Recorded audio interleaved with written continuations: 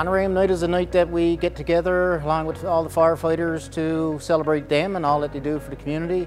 We say it all the time, but where would we be without them really? They're there at a moment's notice, whether it's a highway accident or a fire, small, large. They do such a great job and we're very appreciative, and this is an opportunity for council and the town to thank our firefighters.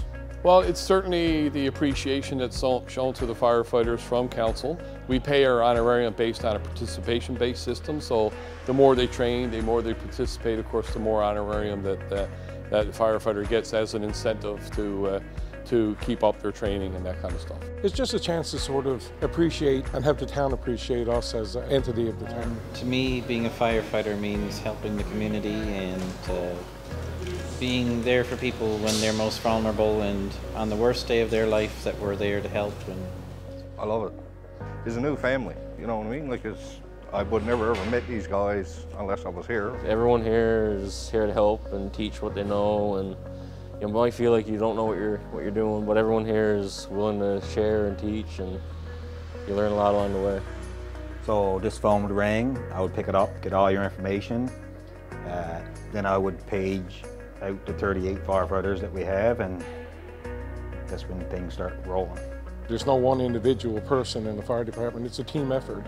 And when you come back after a good save or even sometimes after a bad incident, you have to rely on each other, and usually you become more of a family member here. You lean on each other when it's needed. It's an organization that you can't be in if you haven't got the passion and the time to put into it. A fire department is just about 7 days a week, 365 days a year, 24 hours a day. If you haven't got the passion to put into it, you're not going to make it.